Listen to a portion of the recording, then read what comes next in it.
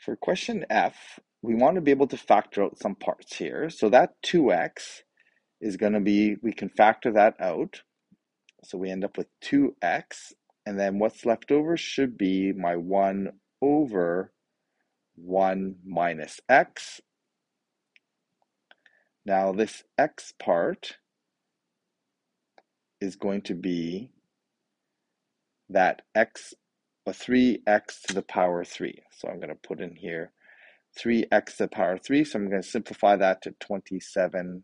I'm just going to put the cube into those brackets there, and it looks like this. So these are equivalent expressions. So now I can try to put this in the sigma form from n equals 1 to infinity. Okay, I'm going to have that 2x. I'm going to put that in there like that because it's going to multiply every term. And then this part represents my x to the power n minus 1. And I'm going to replace that with 27x cubed. So I can simplify that expression. I'm going to separate out my 2 and my 27 to the power n minus 1.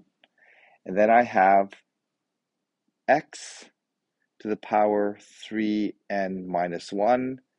And then I have that extra factor of x. Okay, so this x here comes from that x there. And then doing some exponent algebra here,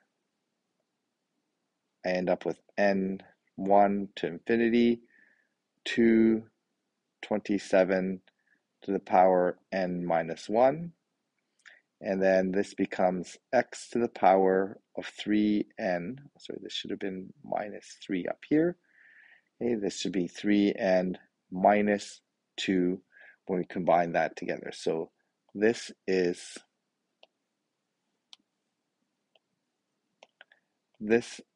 generated by combining that together.